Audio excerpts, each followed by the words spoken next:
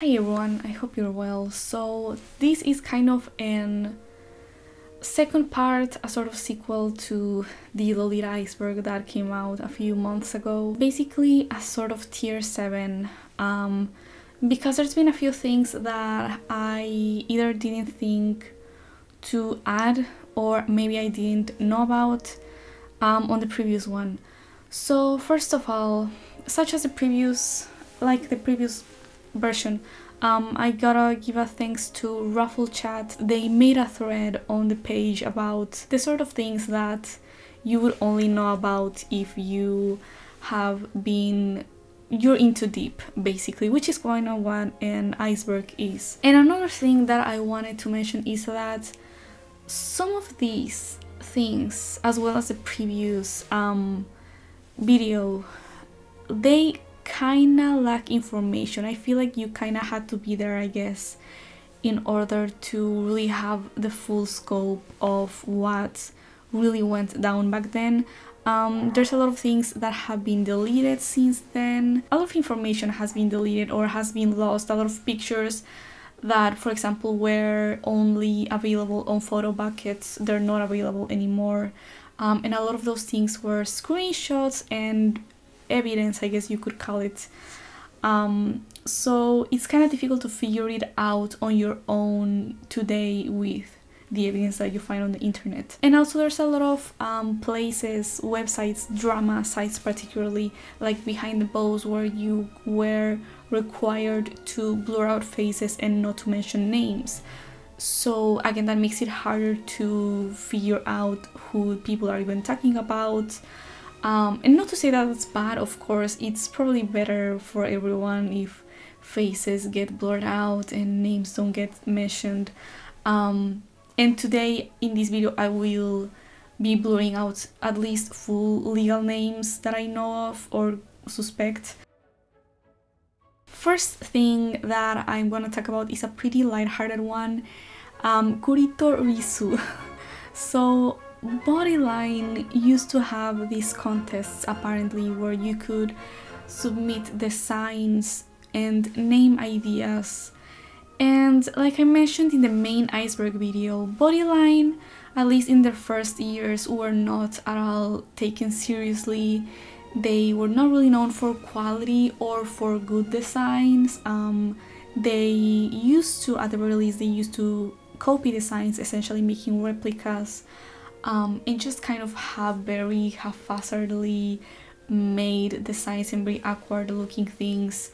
So when these contests started to come up, Japanese Lolitas essentially trolled them by submitting ridiculous prints and names, and among one of those was Kurito Risu, which could be translated as squirrel and chestnut. But of course it sounds just like Kuritorisu, which sounds just like clitoris. And as far as I understand, that is actually the name that is used for that body part in Japanese, although I'm not sure about that, because they probably must have had a name for that before they, before they were introduced to the English language, but I don't know how that went down. As always, if you know more than I do, I'm all ears to know about that. Cakes and Couture. So this was a Heinuli event that happened in Tampa, Florida in 2017.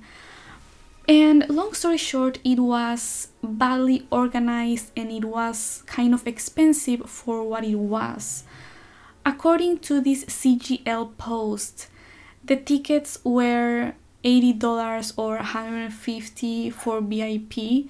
The food was apparently not very good. The organizers' friends were given preferential treatment and including 3 times more tickets for the raffle, so they ended up winning most of the prizes.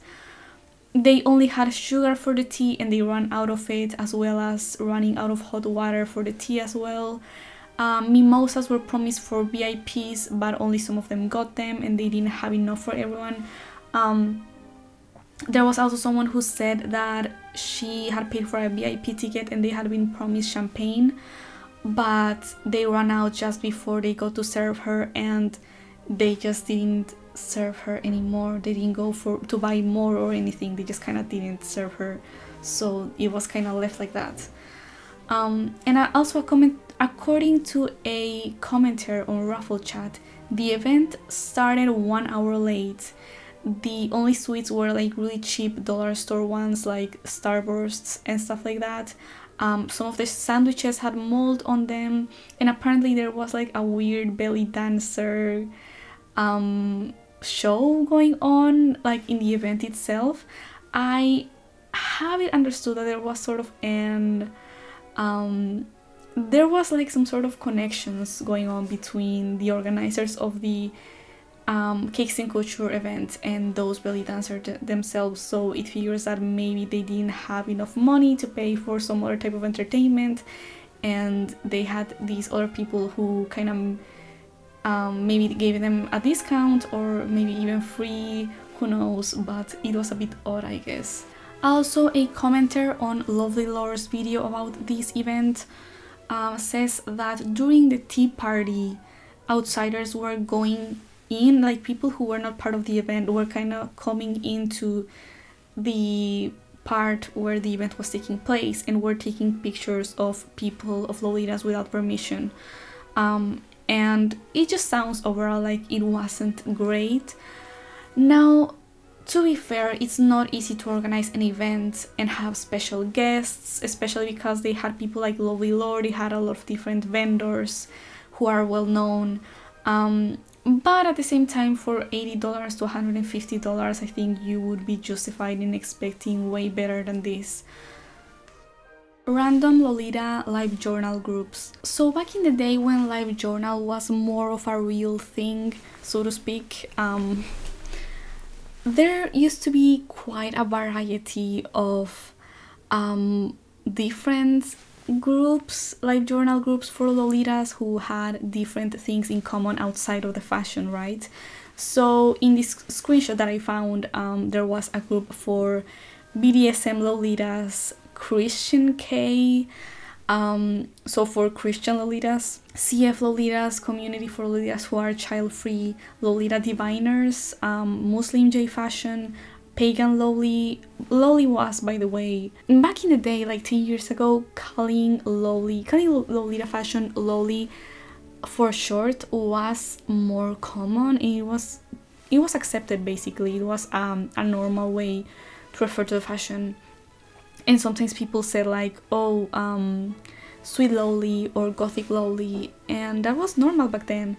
But I guess because of the association with Lolicon, that kind of became less common to say, because Loli also is used sometimes as a shorthand for Lolicon, so it figures that over time it just, you know, of course, Lolitas typically don't want to be associated with that, so that's another thing. But there was also Pride Lolita, Stoner Lolis, again the Lolis, there was apparently all sorts of different niche groups, niche within a niche type groups back in the day. I do remember being to Lolita back when live journal was a thing, but I wasn't really part of the community. I just knew about the fashion, so I was never able to experience the live journal Lolita days where people had all of these different groups. Now it feels like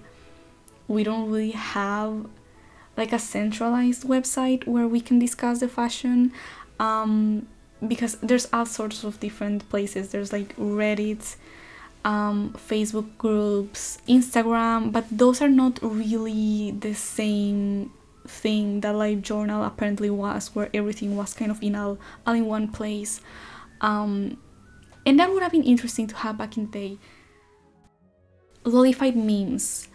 So I mentioned Lolita Hank Hill briefly in the main Iceberg video, but basically back in the live journal days again, people, and even more recently actually, people made and keep making edits of different cartoon characters or general like pop culture memes in Lolita, wearing Lolita fashion, and mostly accessories really. And that includes Hank Hill, of course, from King of the Hill, There's a Lolita Filthy Frank. In general, lolified memes of different kinds from back in the day. And there's also a more obscure Lolita Kaiji made from this Kaiji character from Gambling Apocalypse Kaiji manga / anime. Apparently it's like super niche, because when I found it there were people in the comments saying like, oh, I never thought I would see this. So apparently that's not a very well known anime in the first place. And you know what else I wanted to mention? I don't know why I thought about this just now. But I feel like, and correct me if I'm wrong, tell me in the comments if you don't really feel the same way. But I feel like Lolitas back then, like 10 years ago or more, used to be more weebish than they are today. I feel like maybe today people find Lolita through different media that have nothing to do with Japan or anime itself. So they're not necessarily weebs by the time that they find out about Lolita. I don't know, I feel like it used to be quite common for people to be both into, like if you were a Lolita you were probably into anime, and it actually used to be kind of a stereotype for Iras back in the day. Like the stereotypical Ira back then was really into anime and like wore anime-esque stuff, like cosplay type stuff with her Lolita and stuff like that. It was like a general idea that people had back then, but it was not bad to be a weeb or anything. It was common, it was kind of like the norm. And I feel today like maybe Lolitas aren't necessarily weebish, maybe, I don't know, but I mean, I'm sure there's still quite the overlap, but there's probably less. It's probably a smaller percentage than it used to be. Let me know if you feel the same way. But anyway, let's get to the next one. BTS's Little Kitty, originally Little Poo. So apparently, okay, so there's gonna be a bit of a revision here because I think I misunderstood this entry here.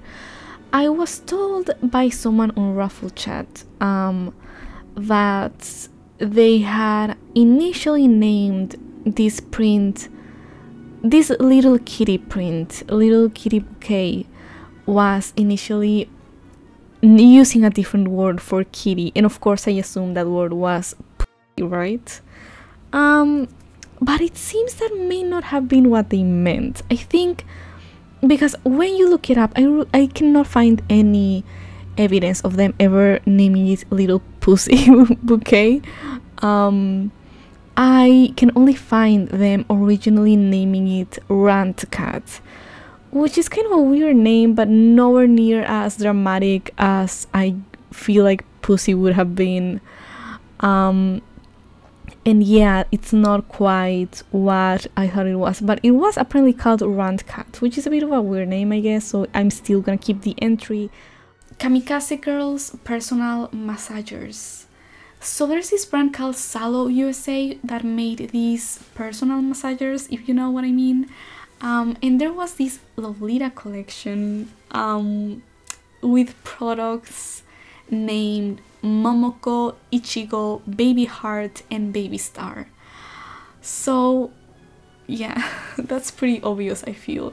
The main characters of Kamikaze Girls and, you know, the names that seem to reference Baby Star Shine Bright. And the packaging is also very like Sweet Lolita-esque. It's very like angelic pretty items, kinda. I guess it could be a coincidence, but honestly I really don't think so. I think it's not a coincidence at all. Pixie Teddy. So Pixie Teddy was a lol cow, mostly discussed on CGL and I guess probably lol cow, Kiwi Farms or whatever. She was honestly, I watched half of a very long video about her, and from what I could tell, she was honestly nothing that bad. She was, I guess, cringe, I guess, and made weird posts about her life, and she was one of those weebs from back in the day who thought that she was Japanese on the inside and was kind of like delusional about being Japanese. But honestly, who hasn't had a phase where they wanted to be Japanese? Okay, let's be fucking honest here. And she wanted to be a Japanese idol, which I guess some people found to be particularly delusional. And she was mostly a cosplayer, but she went into Lolita for a short while. And apparently her initial course weren't even that bad, but she did post her art to a Lolita live journal community, and they weren't that good, the drawings. And she posted them requesting specifically that people don't criticize them, which is always a move that's gonna make people dislike you, because I mean, I guess you could argue, like, why post stuff on the internet if you're not willing to hear any criticism, you know? But hey, I mean, it's not that much, it's not that big of a deal, it's not a crime, it's not that deep. And people kind of did start to, you know, make fun of her and be a little bit hostile towards her as a result of these posts. And that got her posted on Get Off EGL with, again, rather hostile comments over and over. Around, that was around 2009, sorry. Honestly, as far as I can tell, like I said, she never did anything that wrong. It was just kind of a delusional persona that had people invested in hating her. And I would rather say that she was someone who kind of lacked self-awareness and was really naive. And it was pretty clear as well from her content that she didn't have a very good home life. And some people online were kind of taking advantage of that, I'd say, to their own amusement, and kind of trying to convince her to do things that would kind of only worsen her situation. And honestly, the whole thing is really sad, and I don't know, it makes me feel bad for her, really, more than it makes me see. I think it's weirder, really, to be that invested in someone on the internet than to be that person, you know, than to be that non-self-aware person. And so Cecil McFly has a video about this that I mentioned, and it's almost 2 hours long, which is why I didn't watch the whole thing, but I think I did kind of get the gist of it. Petty challenge. For the life of me, I can't find this anymore. Please let me know if you can find it, because I really was just looking all over. But I swear there was this post from this guy. It was either on the Lolita subreddit or possibly a Facebook group or something, but he was trying to make this whole petticoat challenge type thing, where the challenge was to stuff as many petticoats as you could under your dresses or something. But it was pretty obvious that this person was some kind of fetishist. I figured that because of that it probably got deleted super quickly, and that's why I can't find it anymore. But I do remember seeing that real time, and there's other people who also remember it because they mentioned it on Raffle Chat on that post that I mentioned. Poodle Corp girl.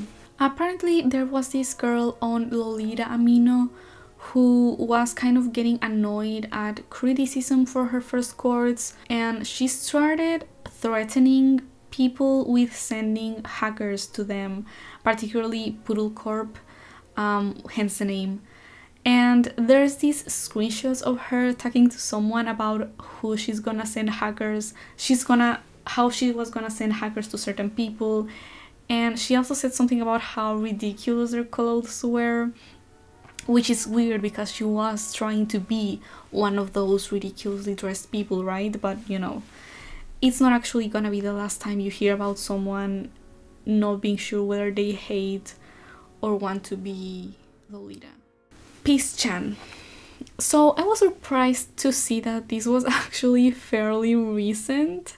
It was either 2020 or 2021, and long story short, this person posted a picture of themselves wearing Lolita while pissing on the street with a caption saying something about how everyone secretly wishes they could let loose while wearing Lolita and we're too scared to do it. I'm not sure why this happened. Frances. So I'm gonna call her just Frances, just in case, even though I'm pretty sure that that's not really her real name even. Some people say that she was most likely a troll. I don't think so. And I'm gonna tell you why in a moment.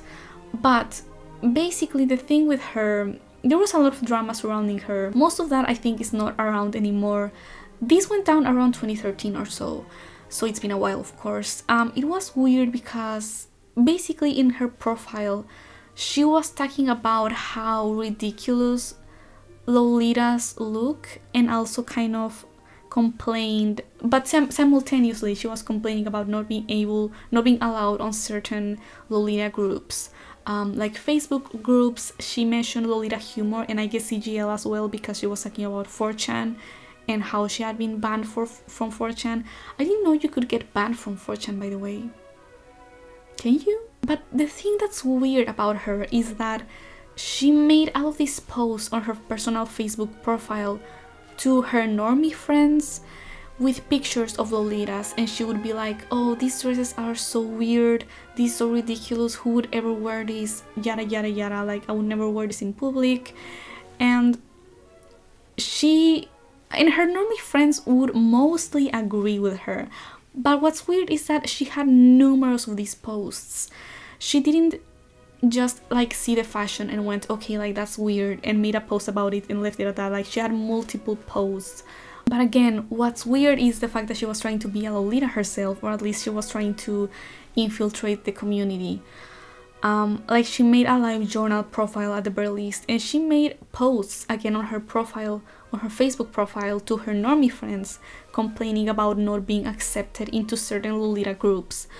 So that's like, which is it, right? I mean, it does seem that this happened in a chronological way, in which she first tried to be a Lolita or to like be part of the community, and it fears that something happened. Maybe she got criticism on her clothes, like maybe she got told that it wasn't Lolita or something, and she started to complain about it on her profile. And because she was taking these pictures of people to make fun of them, people banned her from the groups, and therefore she complained more.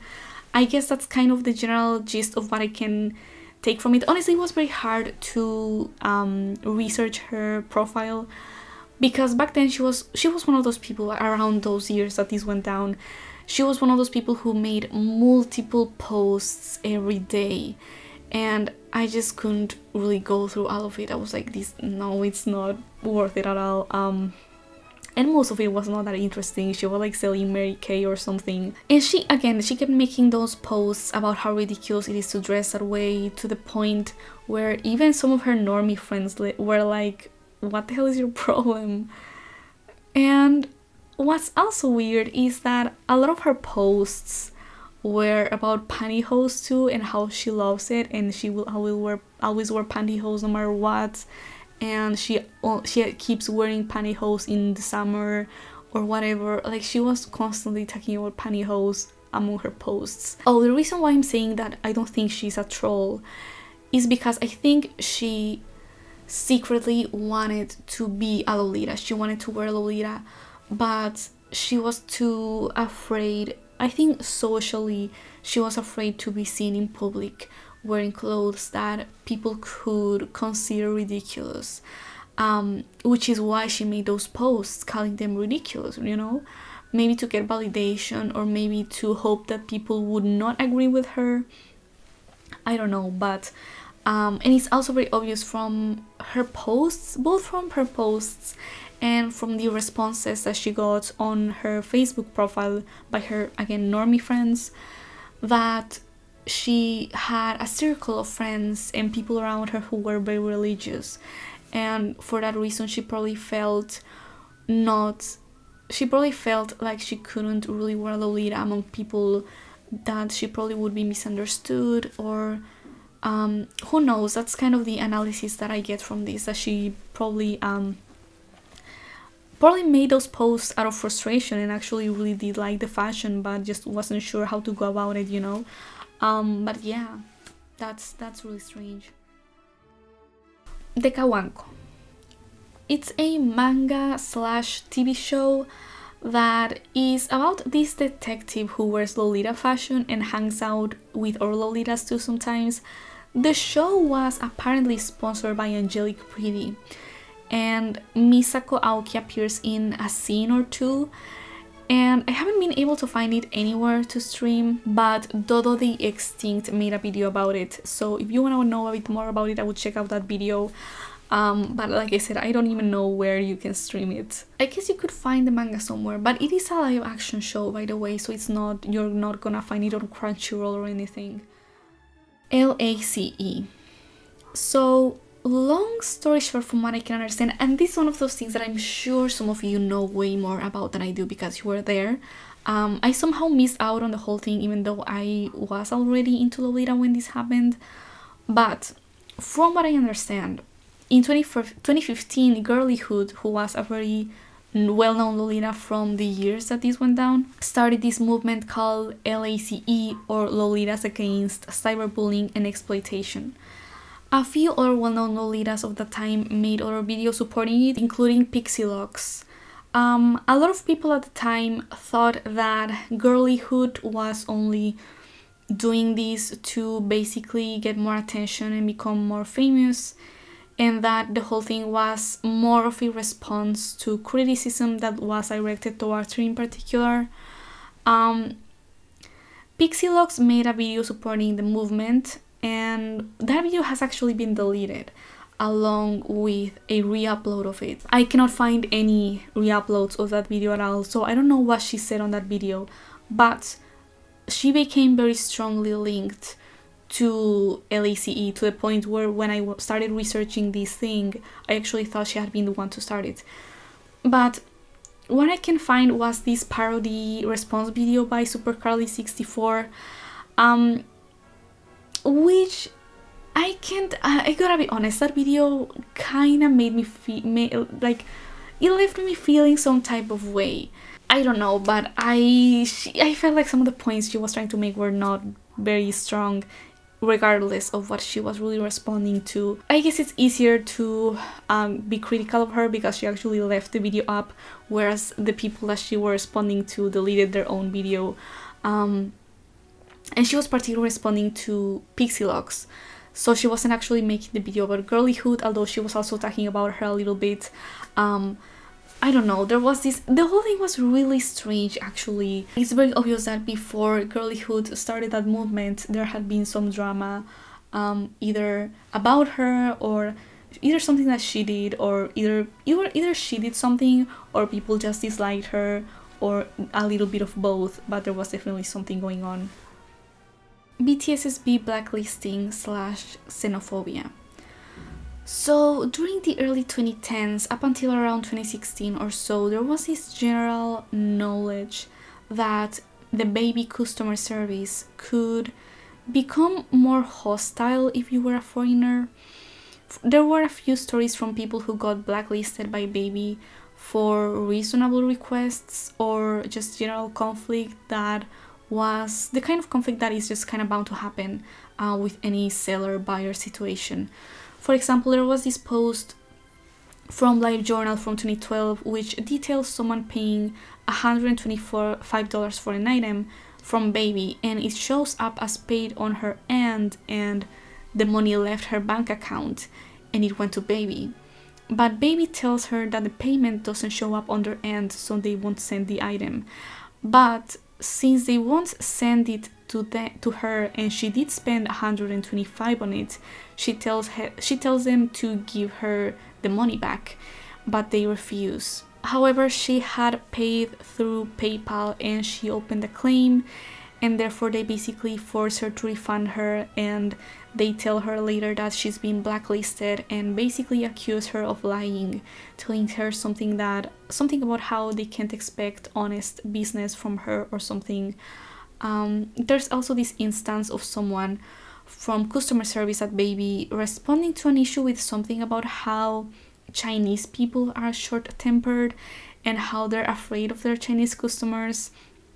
They later made some sort of apology for it and the person reportedly resigned, but it was kind of a big deal because it was very specifically against Chinese people, and I feel like this feels particularly pointed because there's already kind of an attitude among some Japanese people against Chinese people, and honestly xenophobia is overall an issue around the world, not just in Asia but even particularly I would say in the West.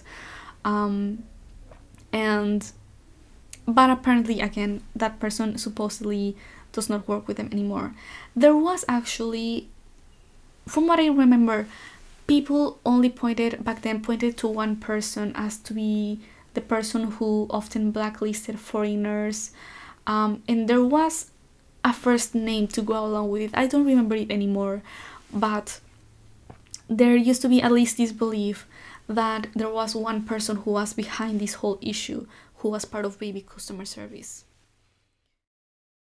Nobala Takemoto arrest. So Nobala Takemoto, the person who wrote Shimotsuma Monogatari, which is Kamikaze Girls, was arrested in 2007 for cannabis possession. So in Japan, just being charged with cannabis possession could carry a sentence up to 5 years in prison. I've not been able to figure out if he went to prison for it, but you could argue that this incident essentially ended his career. The use of weed is apparently very stigmatized in Japan, and being charged with use or possession may get you fired from your job and could very well end your career. It's affected a lot of Japanese sportsmen and actors found with cannabis. Even Paul McCartney spent a few days in jail in Japan after being found with some of it. So in Takemoto's case, his merchandise line with Baby and with Sanrio were pulled quickly from the shelves, and the companies basically went on to pretend to have never done business with him.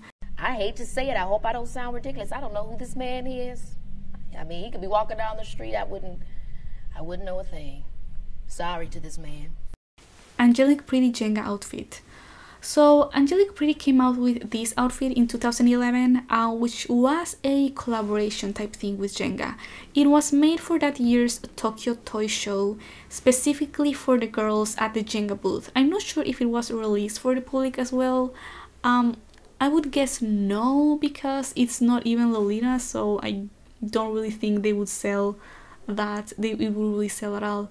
But I'm interested to know if maybe back in 2011, if you were there, if you ever heard of it actually being sold to people. Yeah, that's pretty much the whole addendum tier 7 to the Lolita Iceberg, and I hope you found this video interesting or entertaining, and yeah, tell me down below what you know about this, and I'll see you in the next one. Bye!